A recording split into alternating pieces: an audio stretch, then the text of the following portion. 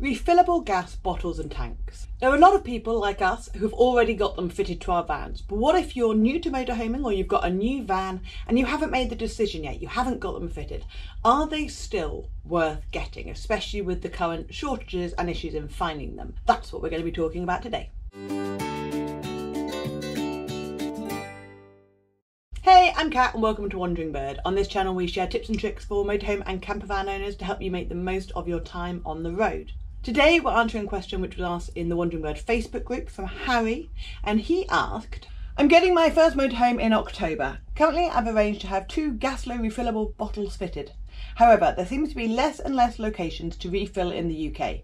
I'm wondering if this is the right option for the future. Any comments on advice? Well, firstly, Harry, great question. Thank you for asking it. Secondly, there's no right answer to this, as with lots of things in motorhoming, but let me share our thoughts so that you can then make up your own mind. And to avoid confusion, I'm talking about for cooking and for heating, not for powering the vehicle. This is all for living in the van rather than moving forward. So let's start with, in my opinion, the easy one. If you're planning on doing most of your motorhoming in Europe, and we're not going to mention the C word, we will be able to do motorhoming in Europe again. In fact, I think today the rules have just been announced to change, hopefully from around the 19th of July, that the quarantine when you're coming back into the UK, if you've been double vaccinated, will be reduced. But we're not going to go down that rabbit hole today, so let's move on. If you're planning on doing most of your motorhoming or campervanning in Europe when you can, I would definitely look at getting refillable gas bottles or a tank, and we'll talk about that shortly. They're so much cheaper, they're so much easier to find, but the biggest problem that you've got, you cannot have a UK gas bottle system, take it to Europe and exchange it for a foreign bottle, whatever country you're in, any of them, and expect it to fit onto a UK gas system. That's a mistake that we made very early on in our motorhoming life. We ended up in France. We had 2 UK exchangeable bottles, and yeah, they didn't fit any of the ones in France or in Germany or in Spain because they have totally different connections. And then to do that you would need, I think there's 3 different types of pigtails. You then have to attach the pigtail to your system, and then you've got this whole situation where you have to go and sign a new contract because they work in the exact same way as they do in the UK. So you have to go sign the contract, you have to pay a deposit for the bottle as well as then pay for the price of the gas inside the bottle.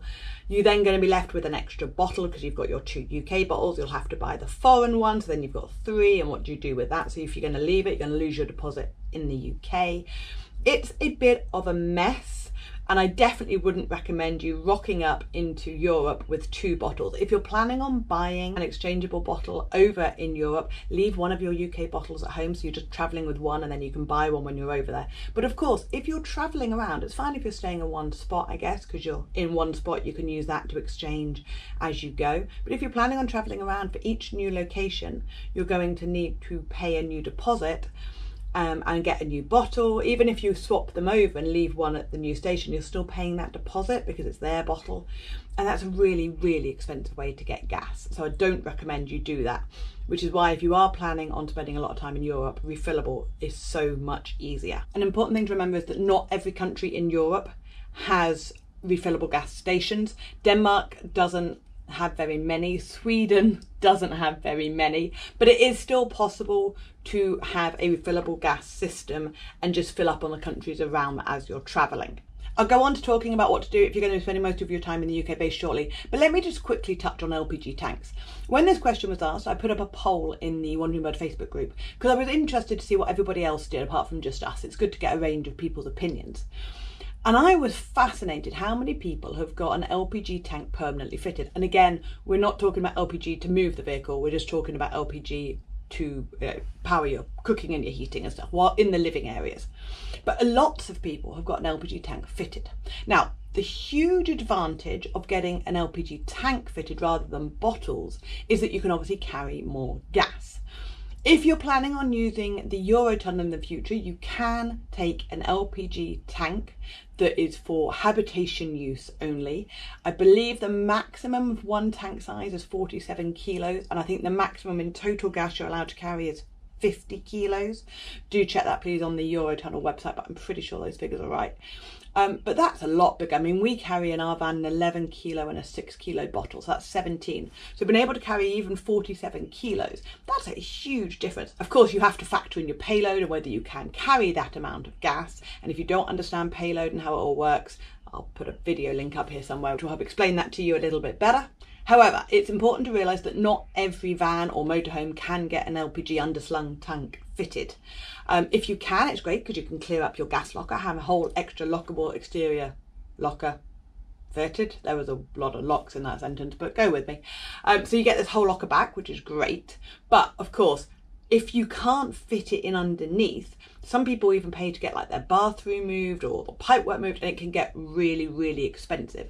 And it is in general more expensive to get a tank fitted than get refillable bottles fitted. One of the reasons we went for bottles rather than a tank was so that we could, if we needed to, we carry the pigtails for our gas bottle system, that we could buy an exchangeable bottle as we're traveling if we need to, especially when we go to somewhere like Morocco, which is a plan for sometime in the future.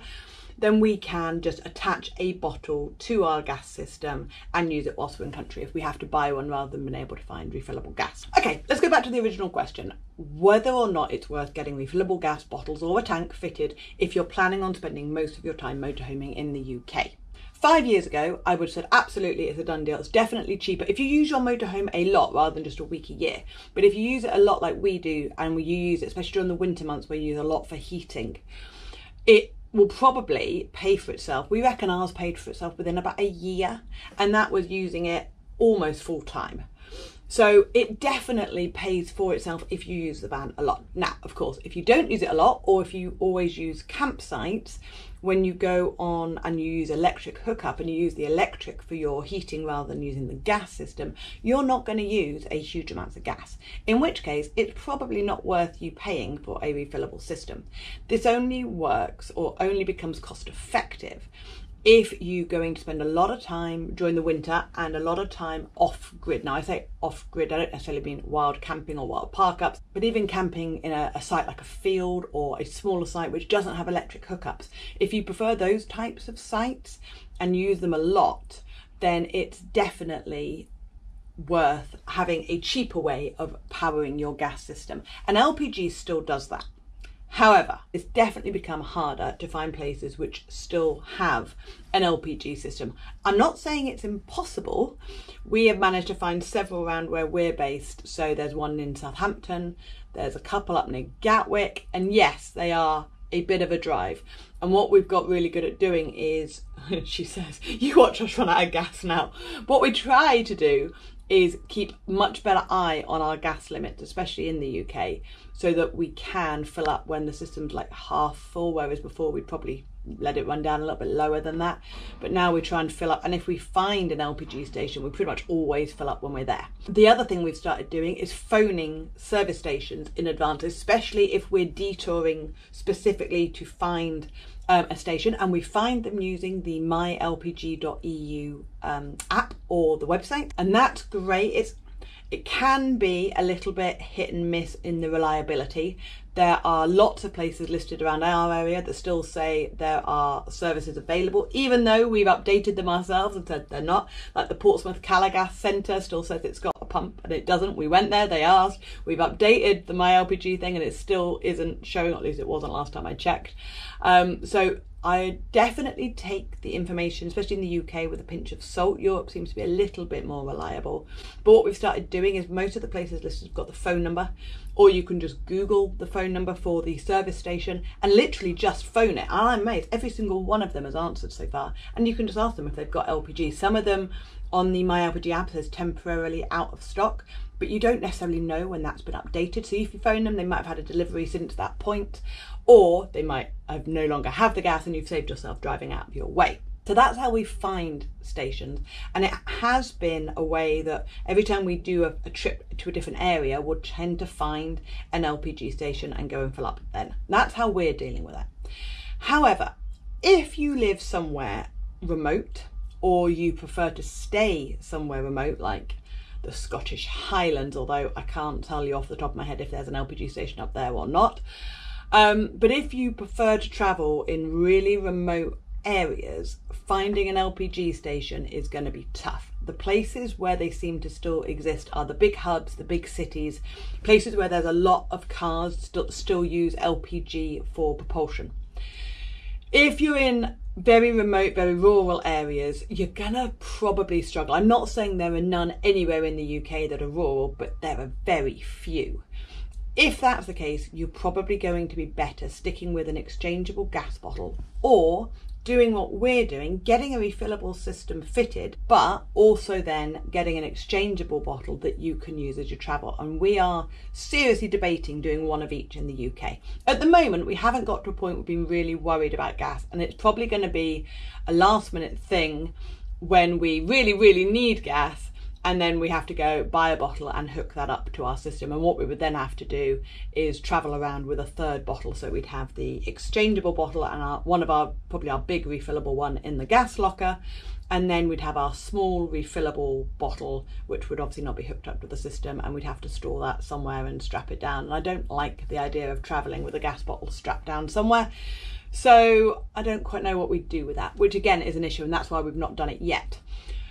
Also, it seems to be that there are some real difficulties finding bottles, like exchangeable bottles at the moment, especially people have been complaining in the group about things like safe fill and how much harder they've got to find.